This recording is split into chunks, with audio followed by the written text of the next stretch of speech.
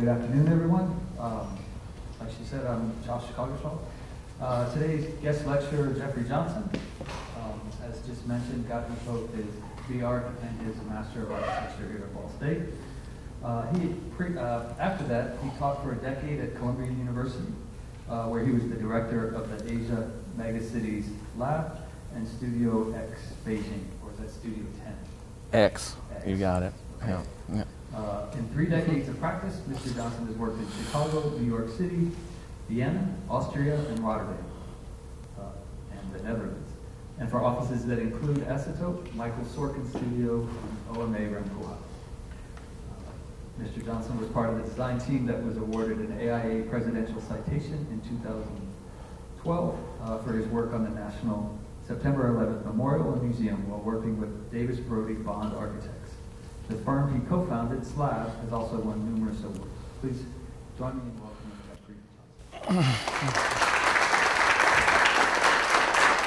Thanks, Joe. Sure. Okay, can everybody hear me? How's the audio? Okay. Well, good afternoon, everyone. I'm so happy and pleased to be back at my alma mater. Thank you for the invitation, Andrea and Josh.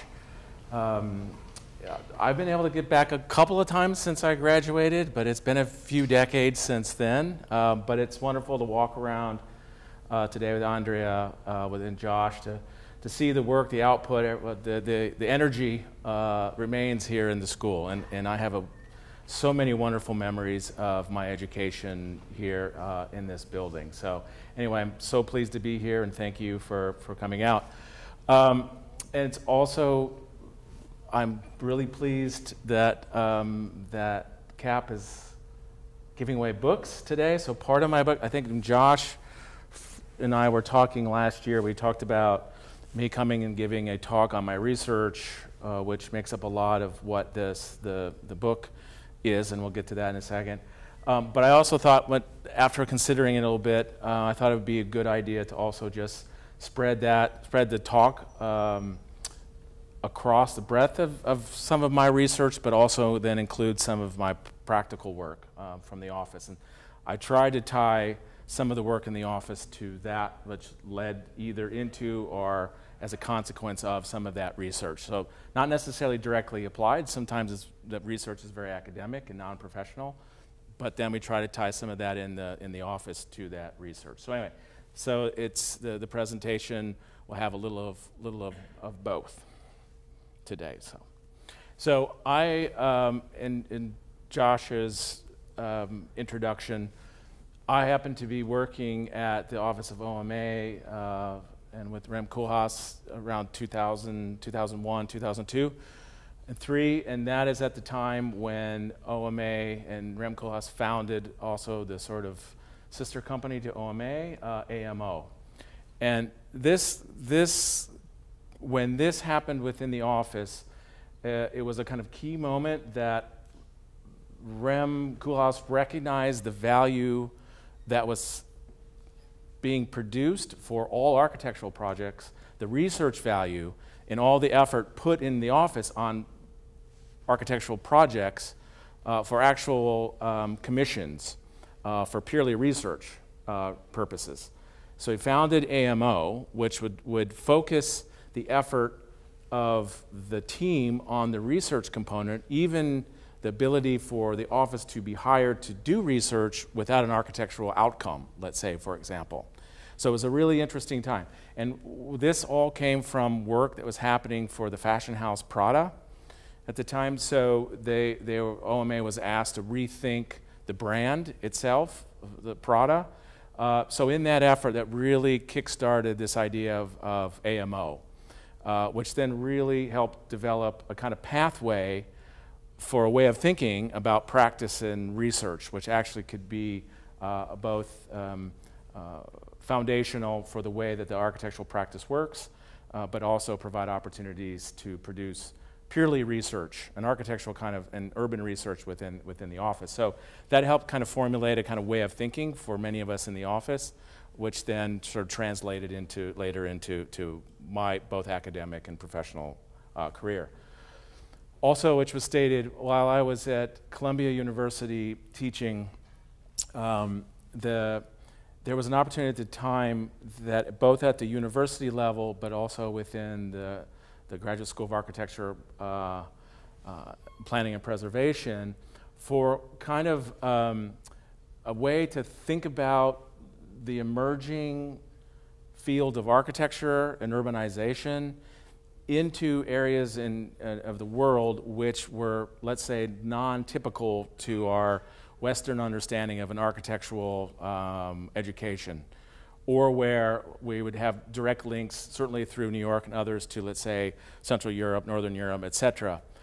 So as part of an effort both at the university level but also at GSAP, Dean Mark Wigley at the time started to establish these sort of research outposts around the world. So these Studio X's were being formulated within those kind of emerging urban areas to basically participate in a conversation about the future of the city, which then obviously has a consequence on the future of architecture, right? So as Josh said, a lot of my research started to focus on urbanization in China in the 2000s, of which then when we opened Studio X in Beijing, I started to utilize the infrastructure that we had in place in Beijing, China, which then right before I left Columbia to take the position at University of Kentucky as a director, I was then also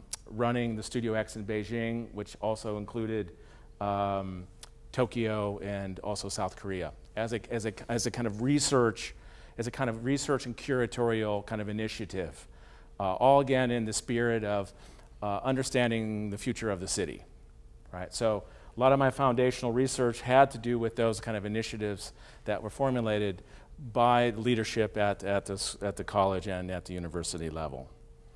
So this is the sort of folded out cover of the book, the China Lab Guide to Megablock Urbanism. China Lab was the first initiated research lab that I formed. It then became Asia Megacities Lab because I expanded out to the rest of East Asia for that research. But this was as a kind of research team at Columbia was our first step into understanding the city within China, and that was through large-scale urban development, which is basically the super block. Large-scale blocks being designed and built, one at sort of rapid speed, certainly with China, and certainly over the last, so just to put that in perspective within China, that China urbanized within one generation the same amount of time it took America to urbanize in 100 years, and it took Europe 200 years to urbanize at the rate that China urbanized from basically 1980 till today, right? So cities were booming everywhere in China.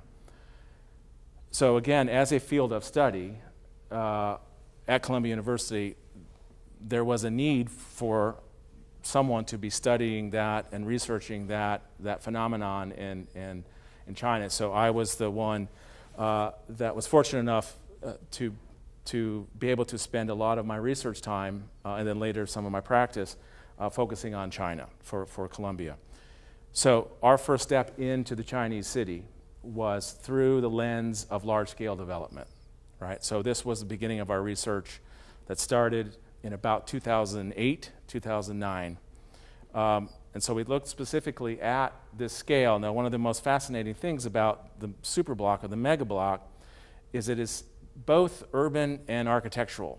It is both of those scales at the same time, but in many cases does neither well, right? So it's a really interesting kind of phenomenon. And you can think about the scale of this urbanization. The scale of these mega blocks could be anywhere between 30,000 people to 100,000 people or more living within a walled enclave, right, of new development.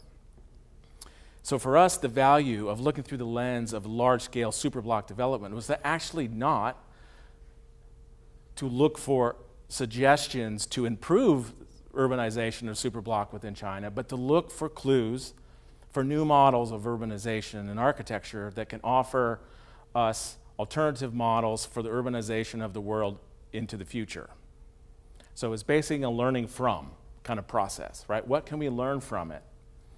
Again, not to offer alternatives for China, but again, to look for actually advantageous phenomena within that kind of development to offer us models for the future. So that was the intent as we initiated the research within China. And some of these we can see the kind of repetition and the scale and in many cases the monotony of this kind of urban development, right? And again, oftentimes at just huge scales. So that was kind of within an urban environment. And I have a lot of images, a lot of excerpts from the book. I will try my best not to get into too much detail into a lot of it because it can get really detailed, so I've tried to just provide enough to highlight some of those. But not only is this phenomenon happening within the center of cities, this was also happening on the edge conditions of cities, right? As the cities grew, the cities continued to expand, like in America, outward, like pancakes, right? Just continue to build out, but expand out into the countryside where you'd have these peri-urban zones, which just had these completely and incredibly radical kind of situations where you'd have countryside and then large-scale mega block development, right? There's no, the phenomenon of the kind of the suburban sprawl, the shopping malls and the strip malls and that kind of field, urban field that we experience in America and in many cases in Europe doesn't exist within China. It is abrupt. The city ends, but when the city ends, it doesn't end with a little house, a neighborhood of single-family houses, right? It ends with a super block development with 30 towers, right? Have anybody been to China? Anyone from China? So, I mean, the other thing that is incredible, when you take like a train, a high-speed train, let's say between Shanghai and Beijing, you could be on that train for 40 minutes and be out in the countryside, and then all of a sudden, from nowhere, you will see 4 of these developments happening, seemingly in the middle of the countryside, right? So this kind of phenomenon, it's a different model of urbanization than that we are used to in America, where it's about, like if we think about Manhattan, right? It's on a small module, right? You develop a city on a small module, you build it one piece at a time, right? And it evolves. What's happening with the rapid urbanization of China and elsewhere is it has to happen instantaneously to accommodate the millions and millions and millions of people migrating from the countryside into the city. And so their planning isn't small modules. It's not 25 feet by 100-foot lots. It is 600 feet, 900 feet by 900 feet, or even more, right? Then given to a developer, given to an architect to basically design, right? So the growth of the city and its evolution is happening at a huge scale. It is not happening incrementally, right? At least incremental at a small scale. You can say it's incremental at a huge and gigantic scale, right? So again, these are all reasons like we found this is absolutely fascinating as a body of research to understand the accommodation of millions of people migrating to the city, right? This example I show is very similar to the last.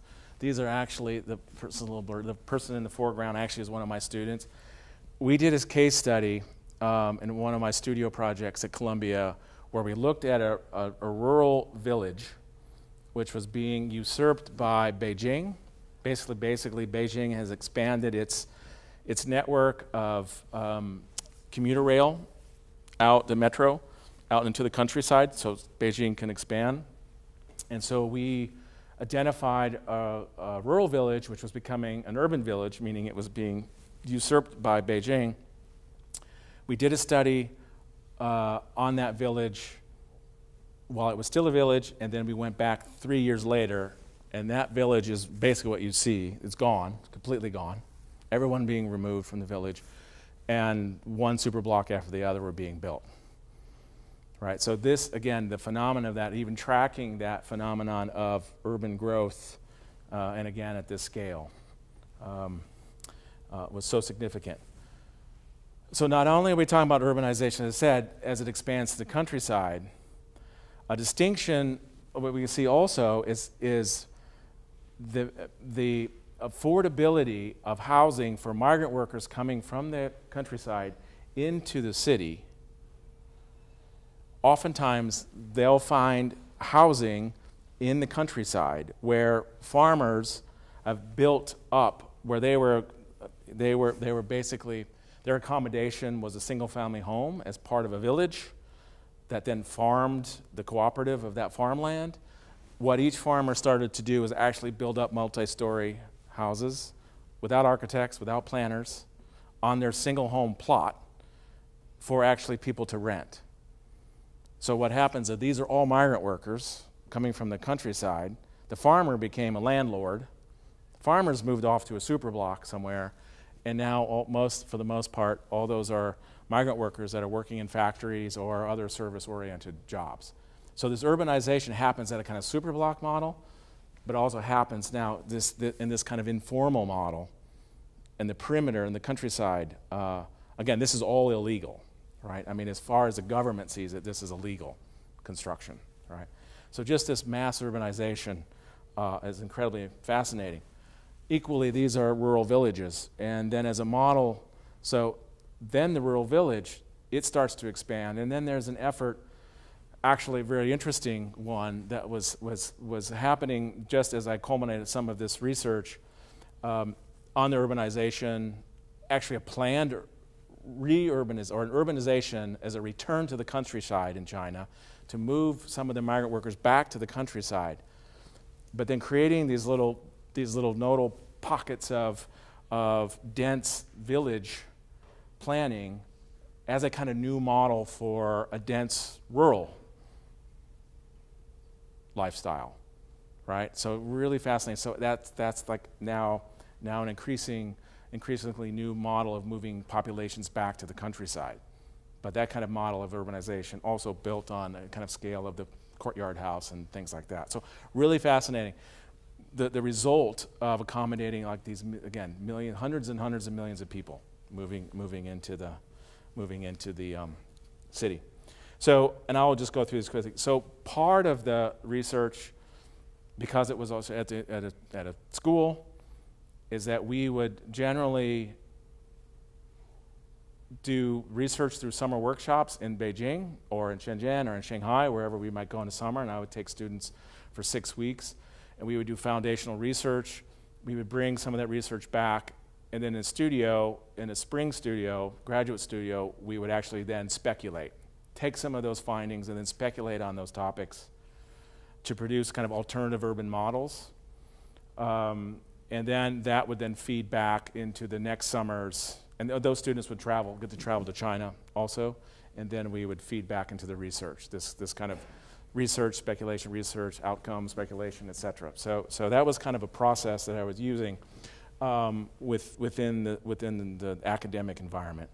And we see some of these actually quite radical kind of plans. Some would actually use it as a kind of form of critique, right, as a kind of urbanization, like the super dense mat building, right, as a kind of super block that's in Beijing, right? And again, won't go through each of these projects, but I'll just share them as examples. But to take some of the density, what's in the FAR of one of the super blocks, and then pack it out into a mat building, right? So it's like take that density and say, what if? You know, we create this labyrinth of a kind of super block with commercial under. Historic, the Hutong neighborhoods, which were being destroyed rapidly, and certainly during and up until the 2008 Beijing Olympics. So there were these kind of speculations on preservation, right? New building over the old kind of idea of building a kind of super block or blocks up and above the kind of historic courtyard houses within Beijing, for example. This is in Guangzhou, taking a kind of urban village kind of model and density into a kind of mat building and verticalizing that kind of mat structure. So anyway, so the students would gain from some of the research, and then we would speculate on different forms. Each studio was based on a different scenario, different context, different site. For example, this one had to do with the extension of high-speed rail between Tianjin and Beijing. Again, runs to the countryside. All of a sudden, these nodal points of urban development happen, right, along these kind of satellite towns along the rails.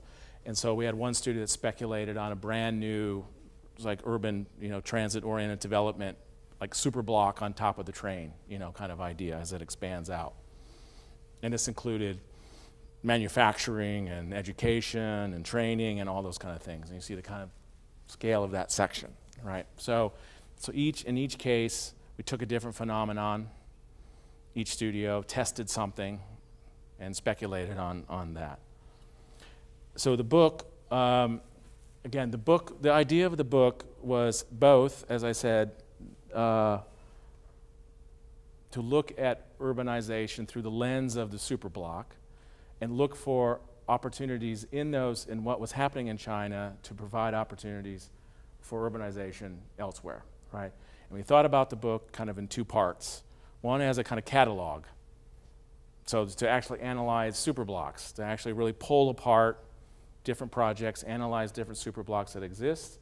The second part then would be essays and contributions from other experts, architects, scholars, etc., on the topic itself, with then our own kind of research filtering through the whole book.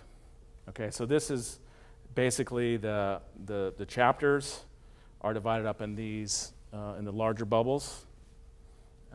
So those broke down the actual structure of the book was based on those chapters. So that we found contributors. We provided our own research on each of those topics, and then we found contributors to write essays for each of those, or we did interviews, and we'll see those. So we selected the most basic, what we thought was the most typical and basic superblock, and this one is in Shanghai, and really pulled it apart, like in the beginning of the book, and really pulled apart the parts and pieces and description of that, and so this was really a key example for us because this one repeats a number of times throughout the whole book.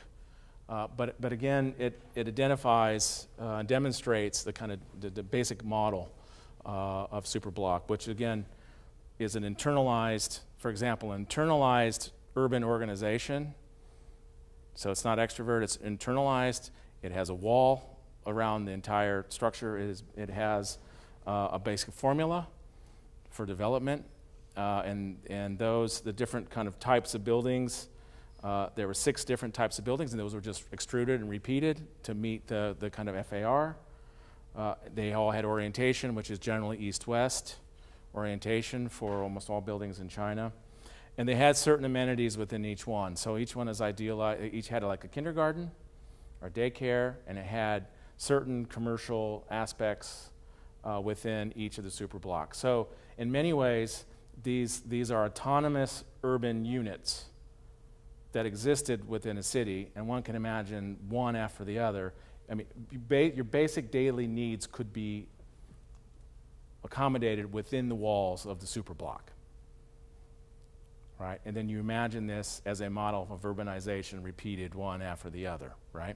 So it is a completely different urban model than what, let's say, in the West we're used to, or like in America, or let's say our historical cities. Like, the idea of strolling down the street, right?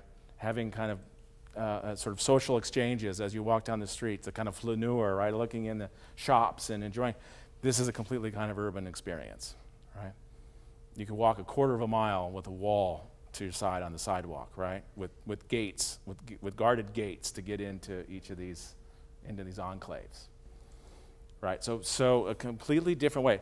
So in many ways, and then this is a kind of a lesson for all. Like you have to allow yourself to step back, right, as researchers, and to think about this objectively, and not just be critical of this as an urban model, because it's contrary to what we know and what we imagine is that idealized kind of European urban experience, right?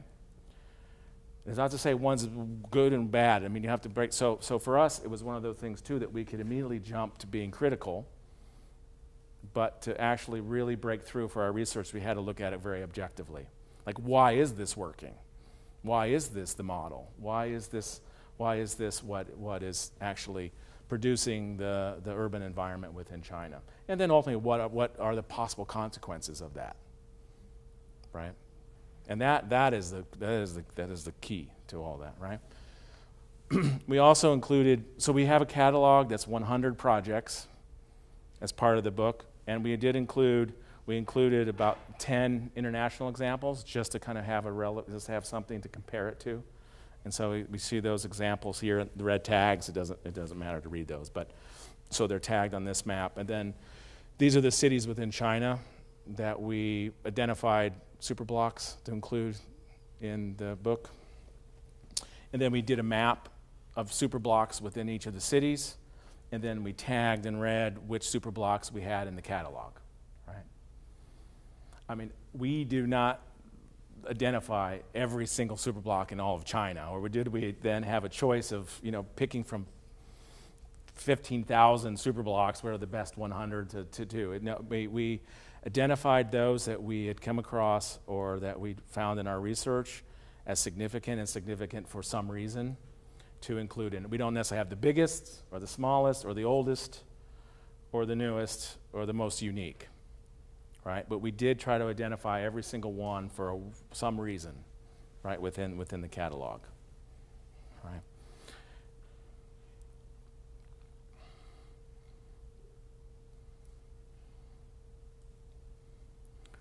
So there's just the list of the super blocks.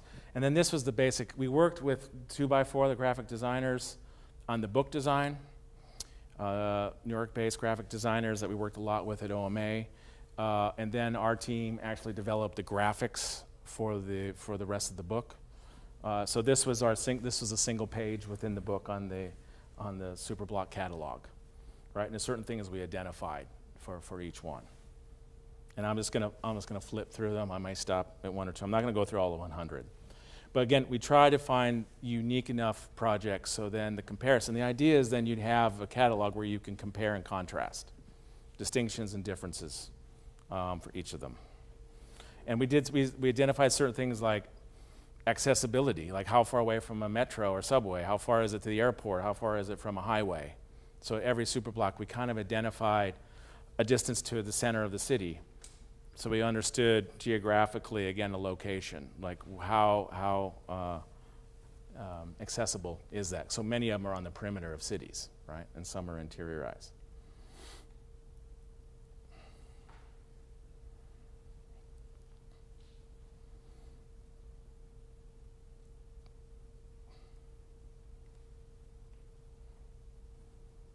In some of these projects, we identify, like this on the left, West Kowloon. We saw, maybe some of you recognize whoops, sorry, wrong direction. Kowloon Walled City is torn down. So even because of the extreme nature of the Kowloon Walled City, this no longer exists, but probably the densest, most urban kind of block, informal, right? Certainly within our contemporary history, right, as a kind of condition to study, right? But then to the most contemporary, like the West Kowloon block, it's hard to tell. We see those multiple towers built up, but it's all built up on a podium. And that podium's like big shopping mall inside. And it's hard to grasp the scale of this building. Again, it is like at least a quarter of a mile around that building, and basically there are two entrances into that building on the ground floor. It is all connected through subways and metro and taxis at multiple layers. I don't have a section for today's talk, but it is such a fascinating building. But what it does to a kind of urban experience is extreme. Again, it is not about the pedestrian, at least the pedestrian outside of the building, right? It is about being connected to a network that moves people through cities, to airports, to wherever, to other nodes of urbanization, and through a network of infrastructure, not through a kind of stroll down the main street, right? It's a completely different model So this West Kowloon, just as an example, it's here. And that would be the entire like downtown Muncie. One big podium with all those towers. I mean, probably campus, Ball State, almost half a campus at least, the scale of what this building is, right? And it's a single building, right?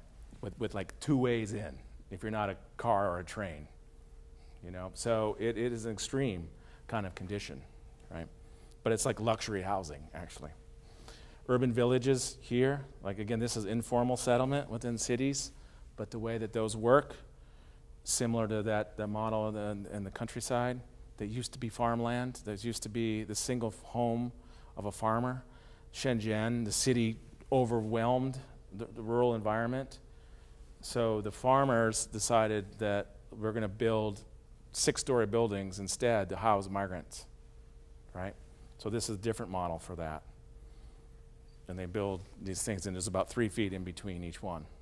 And they're like 6 stories tall. Data comparison, I won't go into that, but again, we just want to use it as, again, this is the idea of a catalog, as for comparative information of each of those super blocks, the 100 super blocks. So I'll quickly go through the other chapters. So we went through the kind of history, so every chapter had a timeline. So the history of the city within China, so that's a long history. Obviously, within China, even though it's an agrarian culture, the kind of seat of power, the economic centers were always cities. All right, within cities, even within agrarian culture, but their history of actually urban design and planning goes back 2,000 years, with drawings, with characteristics and some design criteria that still exist today. And again, we looked at those international examples in the history of housing and housing types within China. And this is the kind of sketch that's like 2,000 years old, which is the basic model for a city in China, right? Which still, again, as I said today, this is Xi'an or Chang'an at the time, and that was the kind of urban model.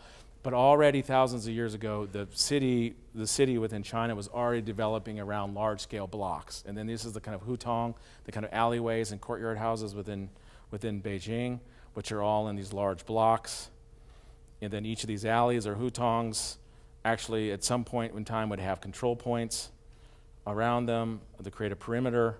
Again, so we discovered actually there are remnants and echoes of the superblock in ancient Chinese city making, right, for a lot of it. And a lot of it had to do as planning as a kind of instrument, right, to control, right, also people, how that works. I mean, you can keep people in, you can keep people out, right, when you put a wall around something. So very interesting, kind of comparisons historically, and then the sort of courtyard house. Also, under Mao Zedong, the kind of idealized city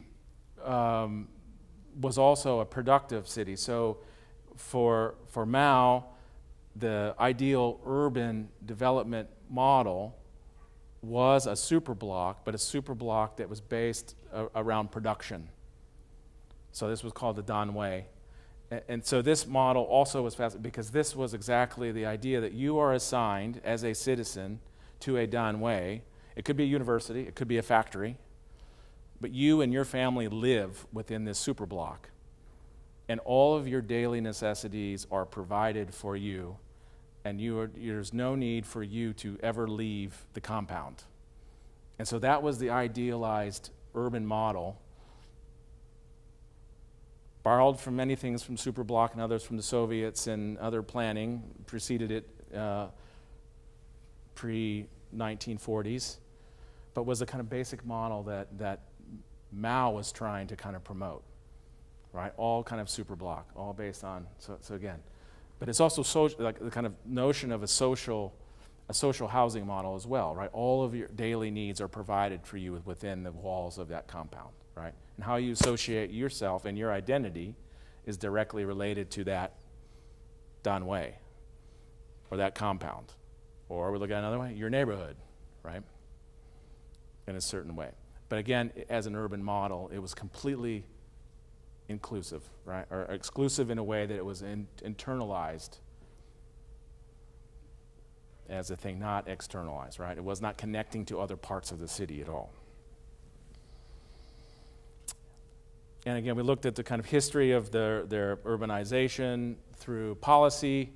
We'll see there's a chapter on policy, but also the basic unit, which a lot was borrowed from again, modern planning. So the basic urban, unit from 2,000 people as it built up to become a larger city, et cetera. So a lot of the early super blocks were from modernist Clarence Perry and other urban planners, but also Soviet models of how big they are, what's the scale, what's provided within each one. Again, the idea is that they are enclaves, right, that provide all the needs that you have in the daily life.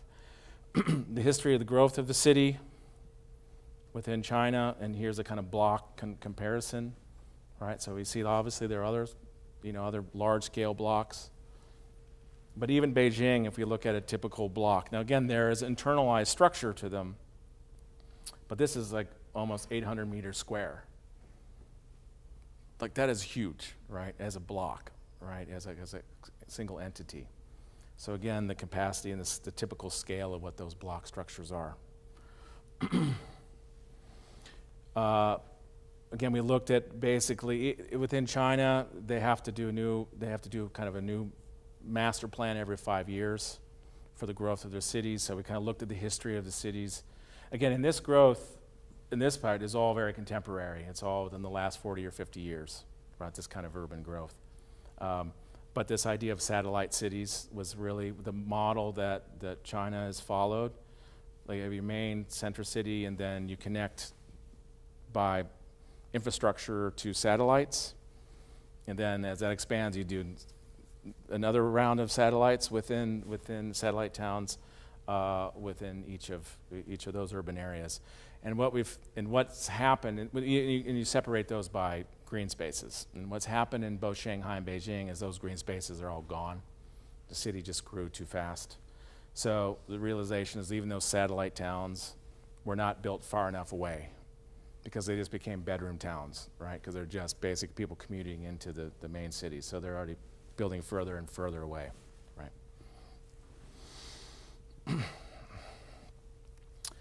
So one of our contributions, Young Ho Chang, who taught here when I was a student here, I don't know if many, he has his own practice. He was the chair at MIT for a number of years and taught at other places.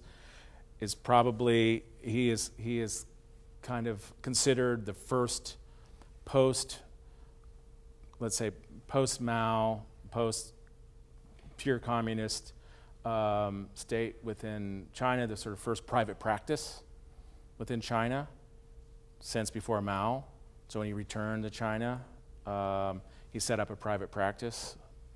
And so this contribution to the book is an interview, but also a project, which he's very much counter and against the kind of super block development. So for him, he's always trying to find an effort in his practice to counter the large-scale super block model. So this project, he was asked basically to do a super block development, and what he decided to do instead of the super block was to break it down into smaller components, right? And so this project is actually very small blocks, streets, very, very pedestrian,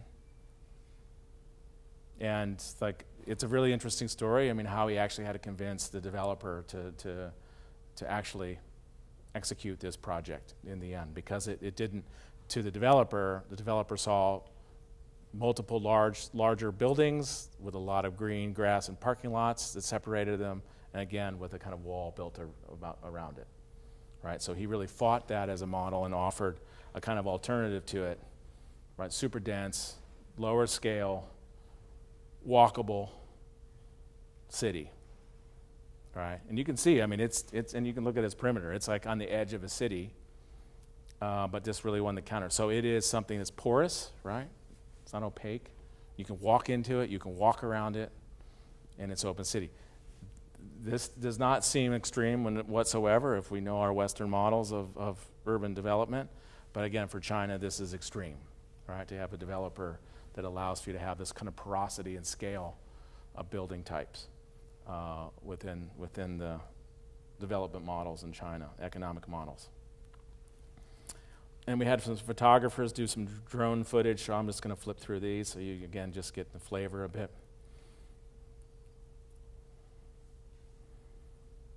Right, of this kind of monotony, right, of these models. Even some that are sort of townhousey. So the other thing, just in China, it's prohibitive to actually build a single-family home. Right, so you basically are going to live in an apartment, right, of some sort. So there are things within, again, it's a central government that controls the land and all policy. So on one of those things we look for sustainable futures, models, is like they are not suburbs as we know it, right? They're not single-family houses and neighborhoods. They're basically super blocks as the suburbs, right? But even that example, like they look townhouses, right? So they get some facts. I mean, even in the foreground here, a little bit lower height density, again. But you can just see, again, this is also kind of an edge city, Beijing. Policy, again, we looked at the change in policy. Again, China was, again, under Mao then all the way up till 1979 or so, very closed to the world. Housing was provided for everyone, right? So market housing as we know it really had started till into the 80s. So developers did not exist in China. Private architectural practices did not exist in China for those years. So this phenomenon now of market rate housing and all this development's all, again, been that during this period of time. So we kind of tracked those changes in urban policy and what the effect that's had. Again, I'm just going to go through some of these. The economy, again, this is what's fueled. Basically, China going through industrialization, right? Later than us, later than Europe and other parts of the world, right? So this industrial boom created the mass migration of people to the city, right? So just tracking the economics across China and then how it influences and changed its policies, economic policies, opening up to the world in 1979 through special economic zones, et cetera, and how that is then fueled like urban development. Right, so the basic model is still very similar to here now. I mean, it's like a developer will develop these big chunks of urban land. Sales, we did apartment comparisons. Society, also just the change in society and the transformation or evolution of society. And you can imagine as China started to open up to the rest of the world again, and those policies, and certainly as a central government is being provided for social welfare for the population and providing for housing to make housing now market rate, obviously those things have a serious impact. And the accumulation of land to then develop on has a huge effect on displacement of many populations. Right, the central government or municipal government has rights to all land within urban areas. They use eminent domain to remove people to then develop a big chunk of the city, offer to a developer, and they build up. So obviously that has social consequences, right? Within China, the way that the cities are transforming. Housing policy, part of that reform. But the other thing is, again, as we look, again, this is that typical model. We also wanted to pull apart what a super block or the mega block was as a social structure itself. Right? It's a little bit back to the idea of a neighborhood, right? The benefits of a neighborhood, of which the social structure within China was always based on a kind of neighborhood plan. So this as a kind of neighborhood model, the structure which is slowly transforming from one of a top-down authoritarian, one of surveillance and other things that happen within the control of this within a neighborhood to one now providing amenities and other social benefits, right? But again, all of this is happening at the scale of the block, right? And what are these blocks then offering at that? And then what happens also informally as a social structure within the super block. So this is a lot of individual interviews with people, you know, they're living in these blocks, of how they use, that infrastructure, that social network within that block system to assist them in their daily lives, etc. Right? So there's a lot of benefits, right, to be belonging to this sort of community within that block. Also, the benefits for sustainability also, because obviously it's dense, it's controllable, it's built at a large scale. So you can imagine what you can plan for when you're building a big chunk of the city, one piece at a time, how that can actually be a more sustainable model as we think about the resources that are used for this kind of dense model. And certainly you can imagine this versus a kind of typical single-family house residential, you know, suburban development versus this model. But a lot of other principles and policies that are really promoting more green and sustainable practices within the development of these blocks, right? How they provide power, geothermal, lots of opportunities, and certainly in those that we would consider like really positive examples, right? There are a lot of benefits to that, even to this, even showing as an example, you know, what are those benefits at kind of this scale. Right, in the book.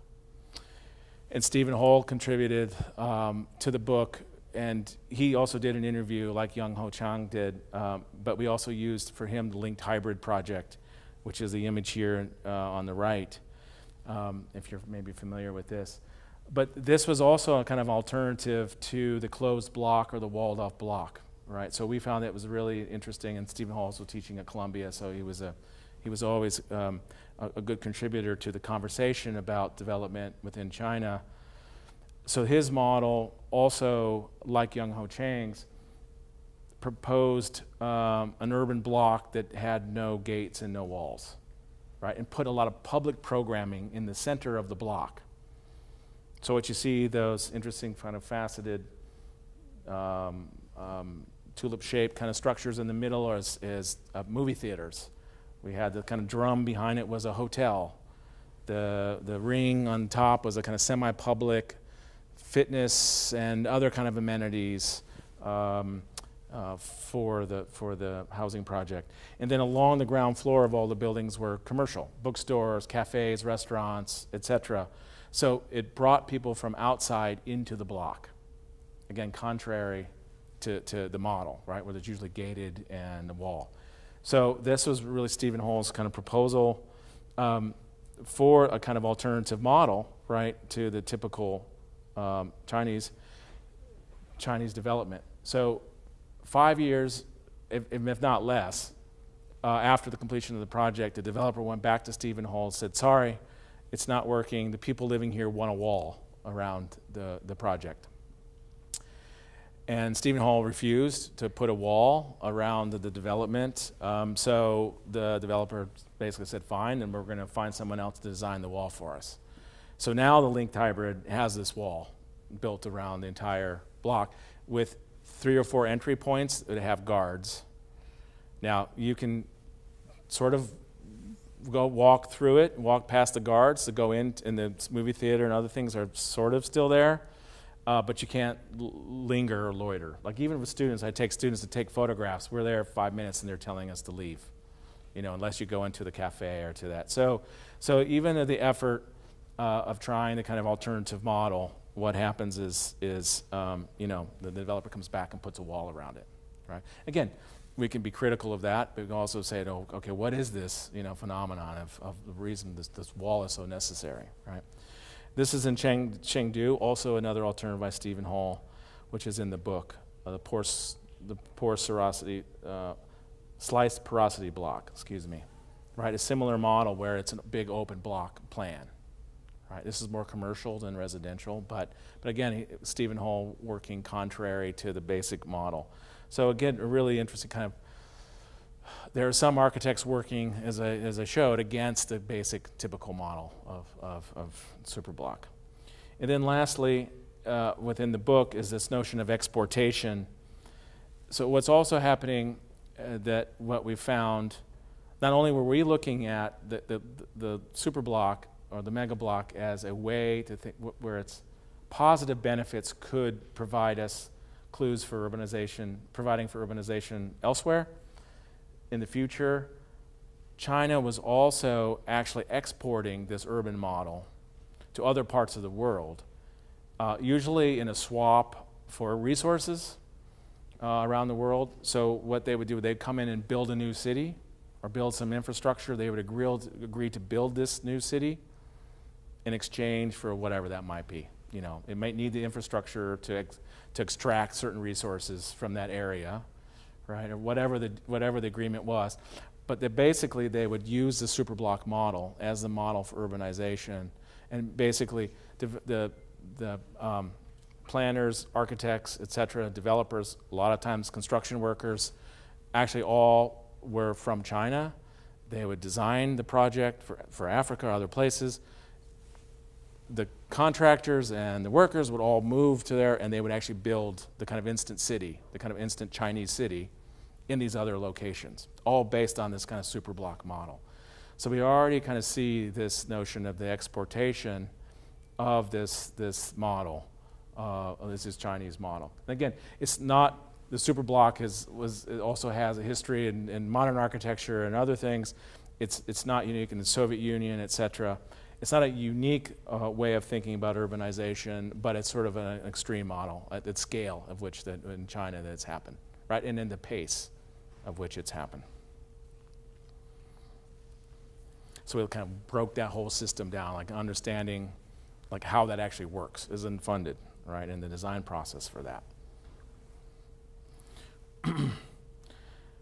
Okay, so the last thing that looked like mostly all, but I'm going to produce my research today, so the practice, let me just go quickly. But the other phenomenon that's happening and running parallel, which is a research project of which I have reinitiated, has to do with the museum in China. So what's happening simultaneous with this urban growth was also the exportation of soft power and culture around the world, but also the promotion from the central government to the municipalities to build more cultural facilities within the city. So on the surface, very beneficial, right? You know, museums, libraries, cultural centers, opera houses, etc. What that produced essentially was a huge building boom of museums across China and within cities. And what that did is it tracked against with the economics, with everything else. So 3,400 museums were built in mainland China in 1 year. In America, the most I can find it ever built was like 200. Right? So there's this huge, so what this happened, very similar process. Let's look at the construction of what's happening in the design of these museums and see if we find clues of what that museum of a future could be by looking at what's happening at this kind of rapid pace of the museum. And in often cases, you know, what we saw, like and again, these are just some of the graphic, you know, explaining the kind of basic, the goals and initiatives of what the Chinese government set out. But if they were going to build 100 museums for the next 15 years, right, it equals already what all, that was kind of their goal. But it was also like the number of museums that existed all in England, right? So that they had rapid goals. Like this wasn't going to happen over 100 years. This was going to happen in 10 years. Right? We're going to equal museums to England and other developed countries. We're going to have just as many museums that they do, right? So oftentimes, and then we kind of took a look again per capita and things of that nature within China. But what often happens, what we noticed is like actually most of those museums didn't have a collection, didn't have a curator, it was basically just to build a shell, right? And it was part of a kind of this pro-development, this pro-building, right? As cities urbanize, we have to have a new city center, right? So in every city center, we need a library, opera house, all these these building types. So great for architects. But architects were given the program, design a museum. What kind of museum? Well, we don't know what kind of museum, but design a museum. And the municipal government would be charged of that, but there would be no experts to really work with the architects. So the architects were left to just coming up with whatever museum they wanted to design. Sounds like a fun studio project, doesn't it? You know, just design a museum. But that's what happened. So then they're actually not designed for any specific program or content, so they're not necessarily useful when there actually is a use for them. So many of them still sit empty, or they're rented out, right? Thousands of museums were designed to build, some of them absolutely spectacular architecture, right? But we see this kind of surplus, this extreme surplus of resources and architecture, right? All part of this huge building boom. And that's just another kind of comparison of the magnitude of building these museums. And similar in spirit, this is a kind of, in our book, a fold-out timeline of the history of museums within China, but also below is a kind of selective history of museums around the world. And then we see some of again, like a catalog too. We have 100+ kind of art museums that we cataloged in there. Artists and other architects, Ai Weiwei, that were part of the project, and we interviewed a number of times for it. And then some of the outcomes. So we did a number of exhibitions and things that had to do with these are our drawings. So we scaled up because, again, the scale of some of these were enormous. Some of the museums planned from ZID to OMA to others. So we kind of did a scalar comparison that was part of that research from the smallest to the largest and created a kind of wallpaper out of those museum plans.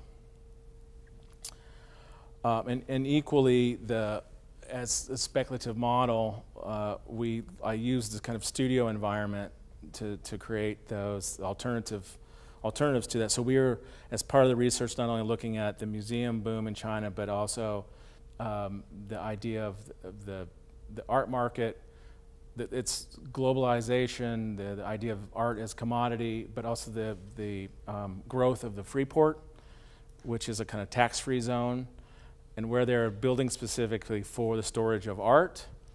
But if you can buy and sell artworks within these free ports without taxation, and then you can store them. And so this was also burgeoning as a building type around the world. A lot of it was happening in China and Asia with that economy booming. So we were looking also as part of our research at the free port and the architecture of the free port. And so we kind of combined that project of the large-scale museum with the free port.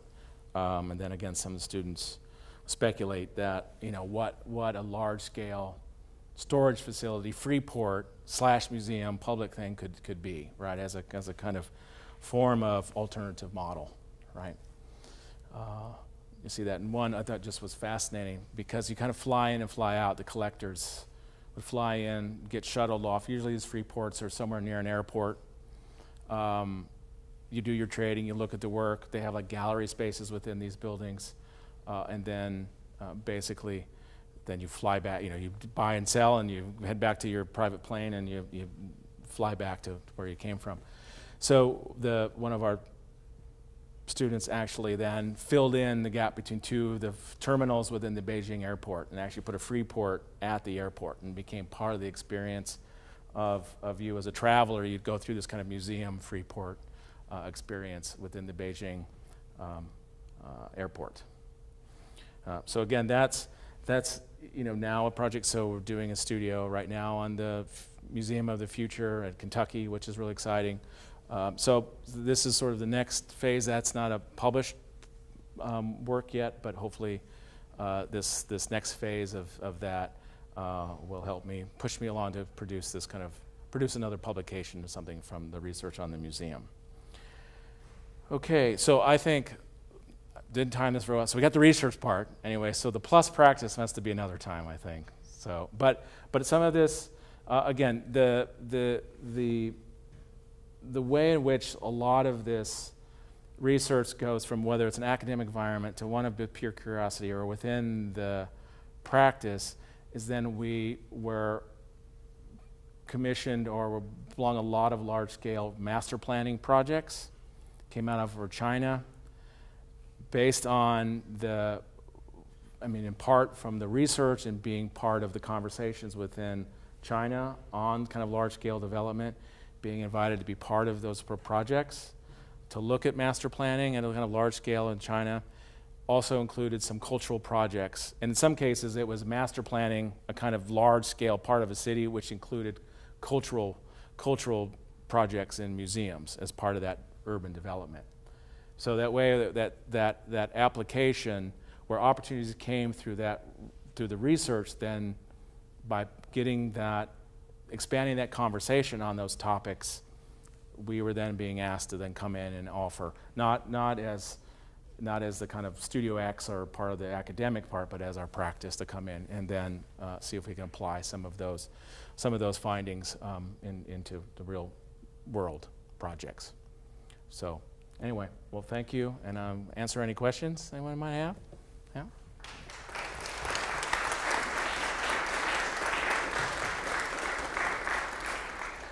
Does anyone have any questions?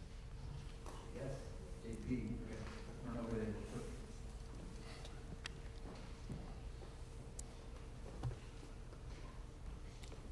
Thank you, Jeffrey. Really appreciate it. Very interesting research. Maybe a two-part question. I'd be interested in your thoughts on perhaps the fragility of this type of development as it relates to how the Chinese invest. From what I understand, they're very real estate dependent in terms of their investments, and this has created the phenomenon of ghost cities and such. So how does that potentially relate to this?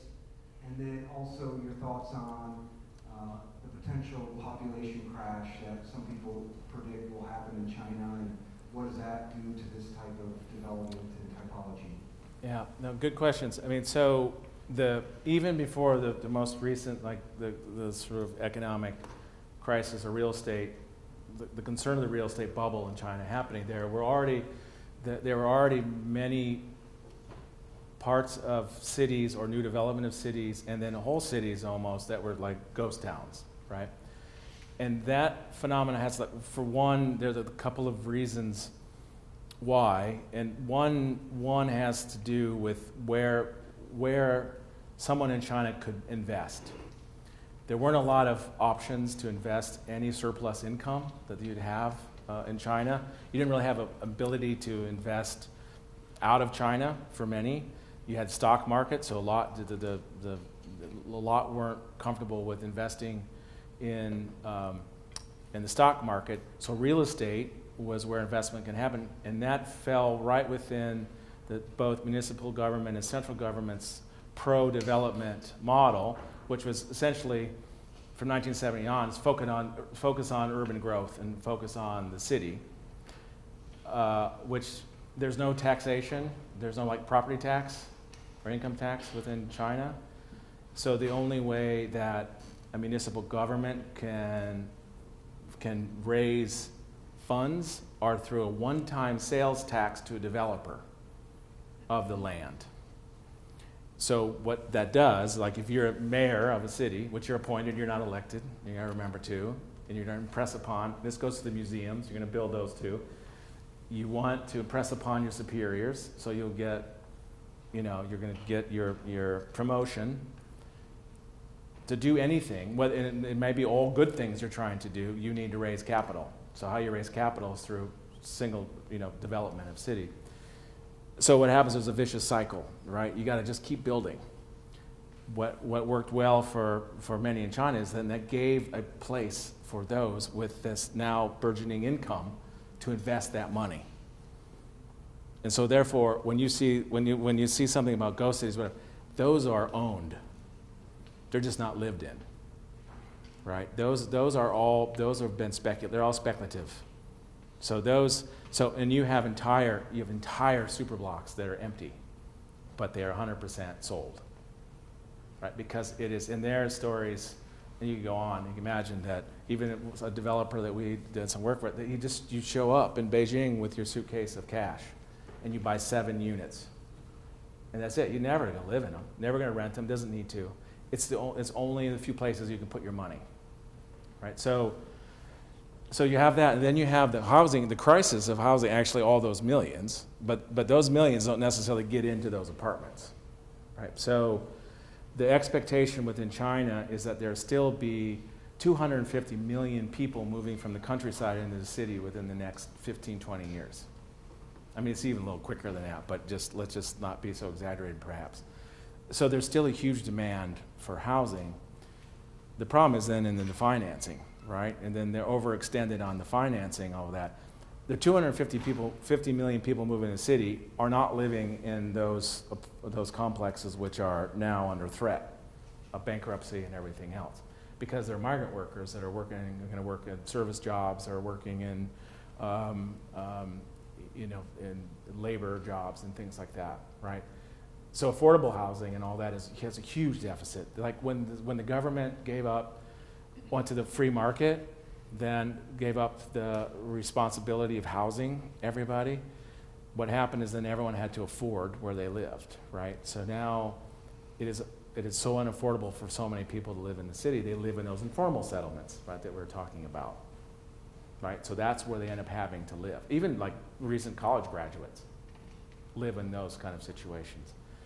So what happens is that kind of situation that we have, there's still a huge need because the cities are continuing to grow, but we have a huge surplus of development, of offices, of luxury apartments, that there's no longer a market for that, and then we have hundreds of millions of people who need to find a place to live. Right? And it's not so different than here. In other places, we have the same struggles in America, right? But so that's kind of that situation. And now they're recognizing that model, this sort of pro-development cycle is they busted, right? It's broken because what happened? The government used to bail it out every time, the banks out. So now they're hitting a moment. So it's a good question, right? Yeah. Any further questions? Don't leave yet. Oh, wait. I got to draw for the books. After the final question, we're giving out books. Yeah. This is a real quick one. Did slice porosity block get a wall? That one has not, no. But it's the same concept. Same concept. It's a little bit harder to put a wall around that because it's like also elevated on these steps, and it's a podium. You kind of go up these large steps, and it'd be a little harder to do. And that development's more commercial than the linked hybrid was mostly residential. So the sliced porosity block is mostly commercial development. So it's offices and things like that. So there are guards everywhere. I mean, there are still guards, but there's no wall yet.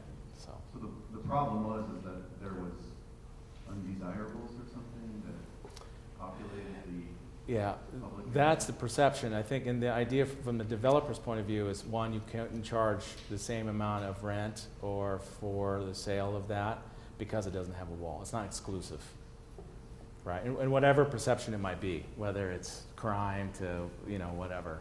Why are all these strangers roaming around our super block, every day? We got to put a wall around it. So anyway, it's disappointing, but again, again, it just shows that we have to look at it in an objective way too. You have to try. Yeah.